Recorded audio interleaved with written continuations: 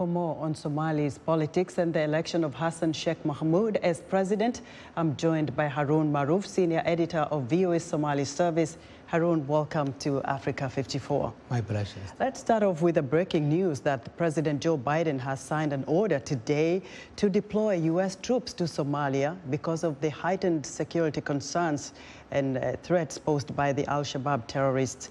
What is the reaction so far from Somalia? So far, we do not have an official reaction from the government. We have reached out to the government. But in the past, we have known the official position of the Somali government, which was they were very disappointed where the United States pulled out the troops and took them out of the country. That was done by the previous president, President Donald Trump, in January 2021, just before he left power. Also, that was a setback to the security because the United States trains elite Somali security force. They also conduct airstrikes against Al-Shabaab, and these airstrikes were scaring off Al-Shabaab from mobilizing and attacking, carrying out large-scale attacks against Somali government forces and African Union forces. And if you remember earlier this month, in May, we have seen Al-Shabaab carry out a very large-scale attack against Burundian forces in the central parts of the country, killing 30 peacekeepers.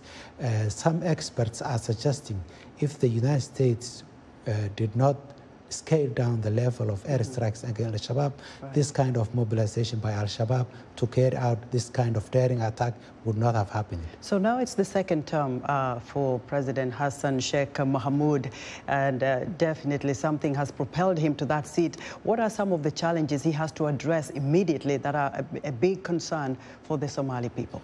Well, the main clear present threat to the stability of Somalia for many, many years has been the attacks of Al-Shabaab.